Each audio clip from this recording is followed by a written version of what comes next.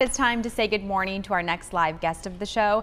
This weekend, if you need plans, the Winston-Salem Symphony has their first performances of 2023. It's titled Innovators and Legends, and the symphony will have two special guests as their conductor and pianist. Well, let's say good morning to Stilian Kirov. He's this weekend's conductor and a candidate for the music director of the Winston-Salem Symphony. Stilian, thank you so much for being with us this morning. It's a pleasure to have you.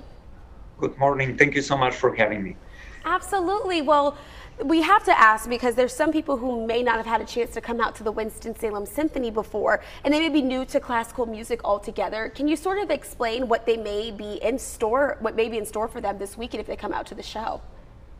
Absolutely. I always think that these are great opportunities to start the new year because we have some quite exciting program. The music is absolutely beautiful. It's great opportunity to have a family night out and come to our concert hall and experience the beautiful music of Ziegler, Beethoven, and Rachmaninoff.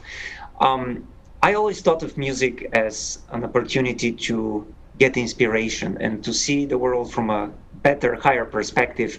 And I think this concert is the perfect opportunity to do this together with your family and friends.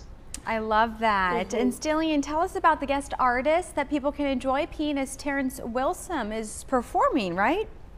Yes, absolutely. This is my first time working with Terrence. He's an absolutely brilliant artist. He has been everywhere. He has performed with some of the greatest orchestras in the world. He has a Grammy nomination. He's somebody who is absolutely outstanding. So this is a great opportunity to hear him perform Beethoven's first piano concerto with the Winston-Salem Symphony.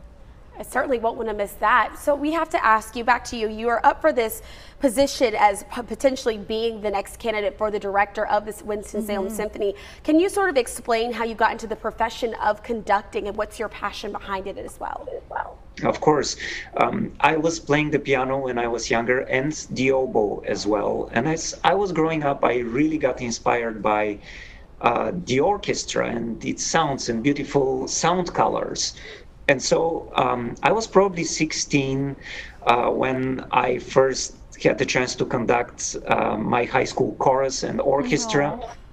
And I absolutely fell in love with it. And what I really love about being a conductor is really the opportunity to build something together with fellow musicians.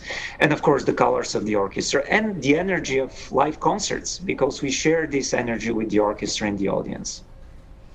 And back to if someone has never been to the symphony, never experienced classical music in the profound way that you are explaining it, what would be your word of advice? You know, your influence of getting more people out there, getting the family together and enjoy it.